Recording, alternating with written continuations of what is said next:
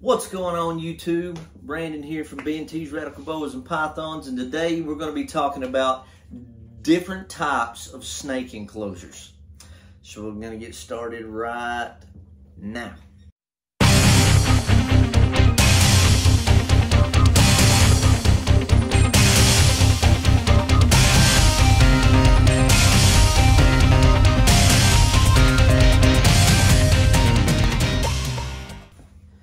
Okay, so today we're going to talk about snake enclosures and the different types of enclosures you will need. Say that you are a beginner and you just bought a new snake and you're wondering, man, what do I need for this snake? Let's say that you bought a, I don't know, a baby king snake or a baby corn snake, a baby ball python, just an example, okay? So what you're more than likely going to end up starting with or doing is you're going to go to Petco or PetSmart or Petland or Pet Supply Plus or any pet store, and you're probably going to buy one of these. Now, this is a 10-gallon aquarium, is all this is.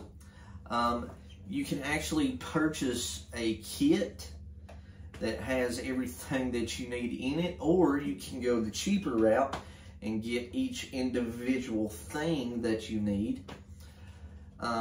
So all I did was I put some shavings in the bottom of this. Now, this is pine. I would highly suggest not to use pine. And do not use cedar chips. Do not do it, guys. Cedar chips is toxic to your snake. This is pine in here because I'm using this as a mice enclosure right now because I don't use these for my snakes anymore. But say, for instance, that you went and bought a 10-gallon aquarium. So you're going to need, first off, some bedding. I would start out with either aspen, cypress mulch, Reptile chip is a great one. There's Reptile bark, I think is the name of it. There's one that's called forest floor. That one is a good one to hold humidity. There's a lot of options out there for snake bedding. There's also those, it's an actual like snake carpet. I wouldn't really suggest those because they like to climb up underneath them and hide a lot, and then you're never going to really see your snake. But anyways, you're going to take this, put some, say, aspen in here on the bottom. Then you're going to want to buy a hide, or you can make a hide. You can take, you've seen it in the last video, you can take a wash tub, one of the little small wash tubs, cut a hole in it, makes a great hide. It wouldn't in this because this is a smaller enclosure. You could take a little serving dish that are about this big. They're black. You can buy them at Walmart, like 10 in a pack. Cut a hole in that. Makes a great hide. I've seen people use cardboard boxes, little small ones, in these. Make a great hide. For this example, at your pet store, you're more than likely going to find reptile hides that look something like this. This is like a little half of a log. It's really nice, by the way. It's pretty heavy. And you're just going to place it on one side of the enclosure, just like this, okay? The next thing that you're absolutely going to need is a water bowl. Again, you can use any type of bowl that you want. Just remember, the heavier that snake gets, the more it's going to press down on the sides of the bowl and tip it over. So if I were you, I would just start out with a good ceramic bowl. You want to put that right in the corner. Now, you want to put your water dish on the cold side, or the, I guess you would say, the non-heated side of the enclosure, or else your water is just going to evaporate and your snake's always going to be out of water, basically. So now that you have a hide, you have a water dish, and you have your bedding, that is pretty much all that you're going to need for the inside of this enclosure.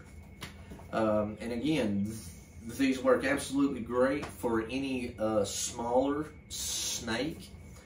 And then what you're going to need for the outside of the enclosure is you're going to need one of these screen, I don't know if you can see that on camera good or not, but this is a wire mesh screen top lid. It goes right on the top, just like that.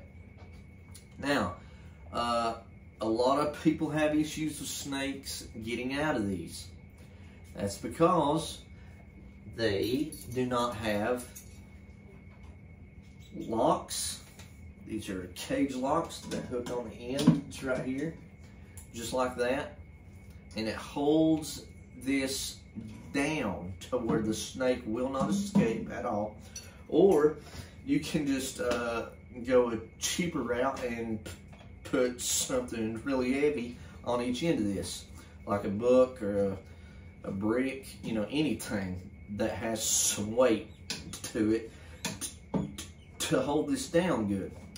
Okay, now the next thing that you're gonna need is you're gonna need some heat, because snakes need heat to digest their food. So on tanks like this, my nose is itching off, excuse me guys, you have options of a heating pad or a heat lamp. Now this one I don't have a bulb in or nothing like that, because I'm just using it as an example. The heating pad you would place up under the tank, up under the hide over here, because you know snakes love to hide and stay warm. So you would place that up underneath one side of the enclosure. That way your snake has an option of either heating up or cooling down on this side. Okay. If you have a heat lamp, you're gonna want a for this size of tank, I would do like a 50 watt to a 75 watt heat bulb. You can get a infrared, or you can get one that looks like a normal light, and you just place it right here on the top. It will not burn through this. It will not, because this is a very sturdy wire mesh. And you just plug it up into the wall, switch it on, and there you have it. If you're gonna do a heat lamp, again, you would only want to do a 50 watt or a 75 watt in this size of enclosure. With that, I have never used a thermostat. I have always turned it on in the day, turned it off at night. For the heating pad, I always use either a rheostat or a thermostat. And again, I explained all of those in the last video. I will put a link up to that in the description. So you would plug your heating pad into your thermostat or your rheostat, and plug the rheostat or the thermostat into the wall, and set it at a certain temperature. And you won't want to do that because if you don't have a thermostat or a real stat hooked up to a heating pad, trust me, you are going to burn your snake alive. And that is just cruelty. So, okay, that's it for this type of enclosure. Let's move on to the next one. Okay, so the next type of enclosure I have is pretty simple and it's pretty cheap. It is simply a tote. These work absolutely great, guys.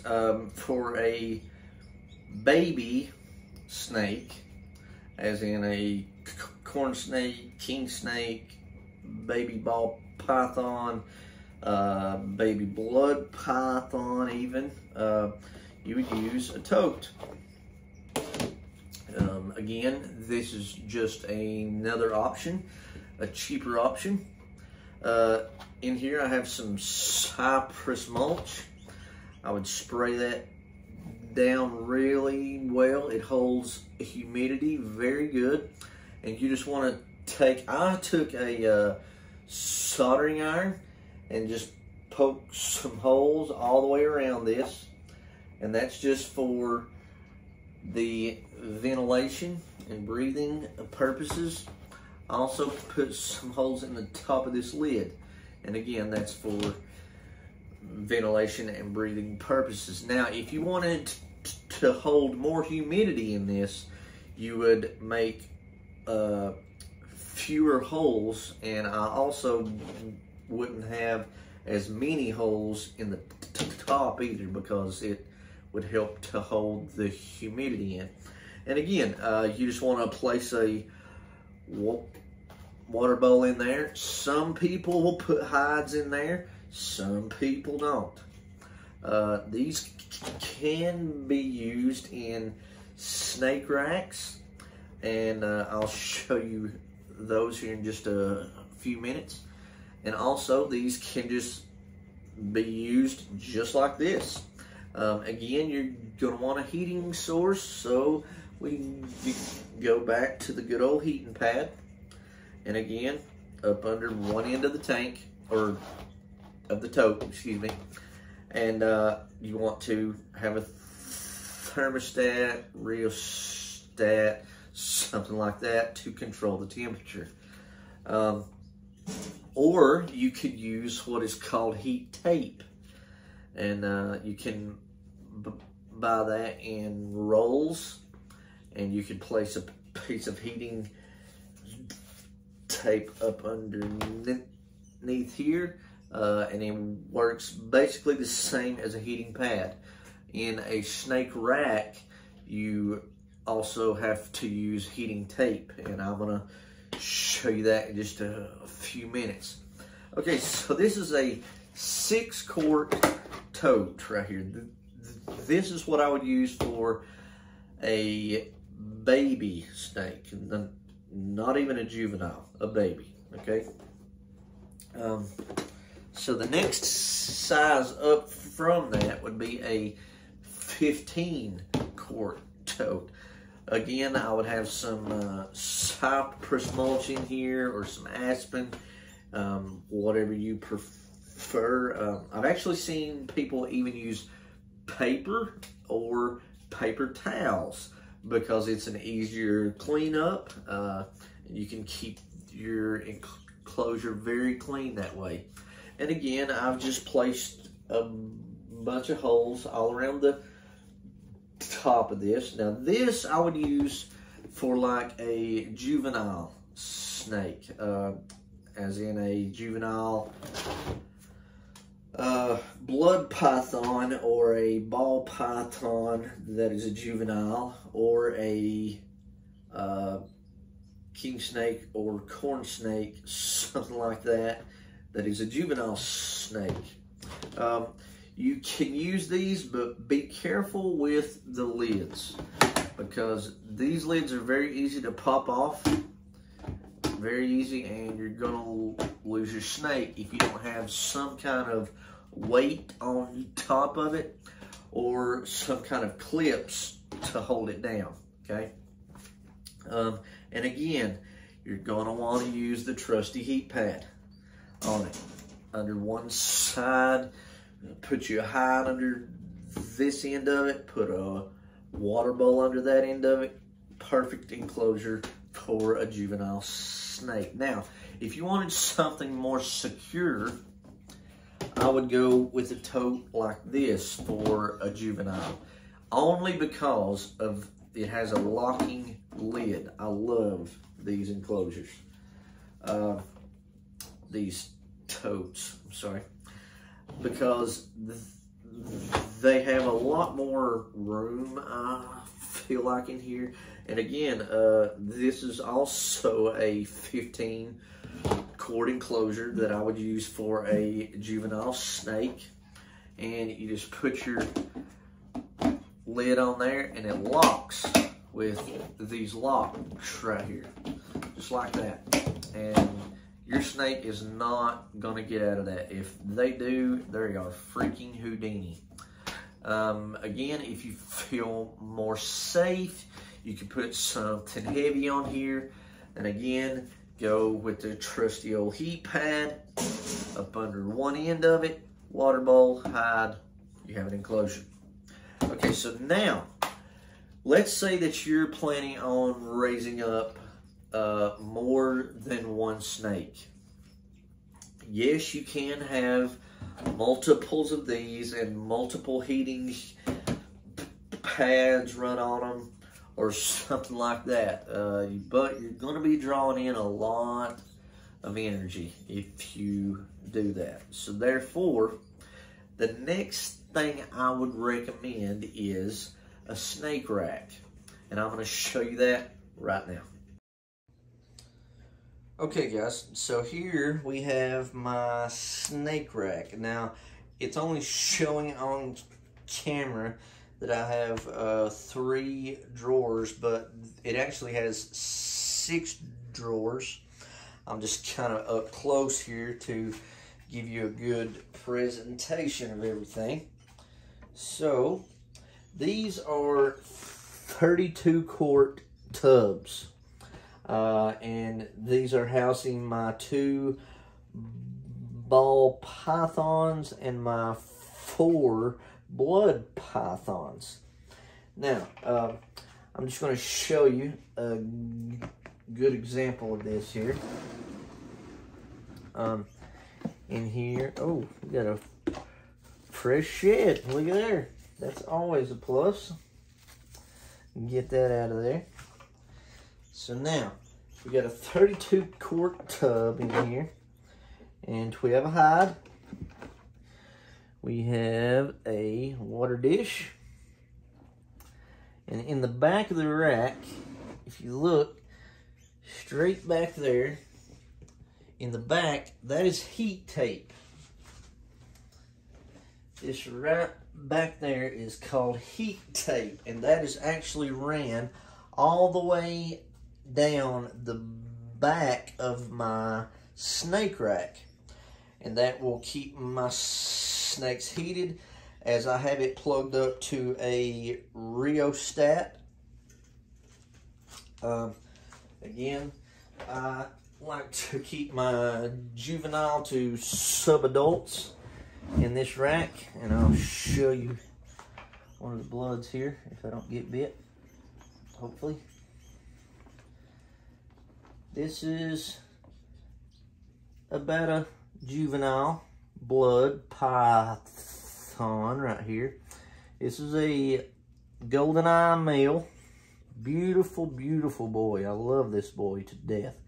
He is tamed out so very, very, very well. On the inside of this enclosure, I have cypress mulch and sphagnum moss. Now, I have sphagnum moss in there for the blood pythons just to help with humidity. It will hold humidity very, very, very well along with the cypress mulch.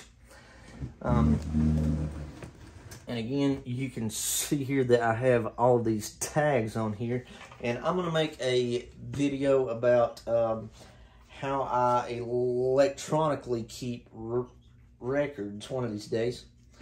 But anyways, that is another option for your snakes, is a 32 quart snake rack. Now, snake racks come in all shapes and sizes. You can get ones that hold a 6 quart tubs across here. You can get ones that hold 15 quart, 32 quart, I think up to 75 quarts actually, for your larger snakes. So we're going to move on to the next type of enclosure we have here. All right, now let's say that you have a snake that is growing longer instead of, I guess you would say, more plump, like a Burmese python. In here I have my male albino 100% het for granite Burmese python.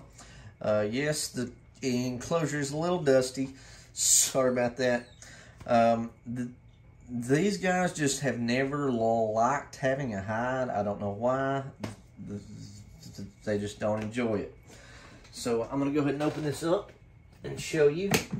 Again, I love these totes that have the latches on them. Right here, they lock in very, very well. Okay, now, so here we have our male Burmese python. Hey, buddy, your head's dirty. You've been rooting. Anyways, don't go in there. Anyways, so over here on the right side, underneath this, I have a heating pad. And I have my probe ran in right through there, as you can see. And that will tell the rheostat that it will control the temperature, if you will. And here we have our water bowl on the opposite side of the enclosure. And here we got this pretty boy. He's such a good boy. So anyways, I would use something like this for a little bit of a longer snake, like these guys are. They get more longer, quicker, I guess you would say, than they do plump. So for right now, and only for now, I have them in these totes. Go ahead and put the lid back on there. And we will move on to the next one. All right, guys, and the last but not least, the big boy enclosures, as I call them. These are super, super, super nice enclosures. I bought these from, I'm pretty sure I bought them from Reptile.com. I will leave a link in the description for them as well. I bought 6 of these with heat tape that's up under each enclosure. They have these awesome opening doors like this that lock. And again, over here on the right side of each enclosure, I have the heat source with a hide. And then over here on the left side, I have water bowls for everybody. This little girl is dying to bite me right now. I know that you probably can't see it, but she's dying to eat me alive right now. So these are all the boa enclosures, and they will remain in these probably the rest of their lives, because Boas only get about 8 foot long, and these are 4-foot cages, so that should be plenty of room. I will also be breeding in these enclosures as of this coming year, which I cannot wait. It's going to be awesome. I'm going to keep everybody posted on all that. The Burmese pythons, as they grow up, they're going to get like anywhere from 14 to 16 feet long. Weight, I'm honestly not sure. I know some can get close to like 200 pounds plus sometimes. So I will be getting 8-foot enclosures to put either in here or in the new snake building that we will be making in the near future. So anyways, again, you can order these enclosures on L Reptile. You can order them on, I think it's called Boa. Yeah, I'm pretty sure. There's a lot of people who has this type of enclosure. Some have the sliding glass doors, which are nice. Some have a one solid door that folds down like that all the way across. Personally, I don't like those, just because when you go to put a snake in its enclosure, you could put it in here and it's coming out this way before you have it actually in that enclosure. With 2 doors, you can keep one of these closed, have one of them open, and as the snake travels inwards in here, it is blocked from coming back out of its enclosure. So anyways, guys, that's all I have for snake enclosures. If you have any questions, hit me up down in the comments, or you can hit me up through email at btradicalboas@yahoo.com. Again, that is btradicalboas@yahoo.com. Or you can hit me up on Facebook Messenger. You can hit me up on the Facebook page. All of that good stuff. I have a TikTok, Instagram, all the good social media stuff. So just hit me up if you have any questions. We'll see you next time.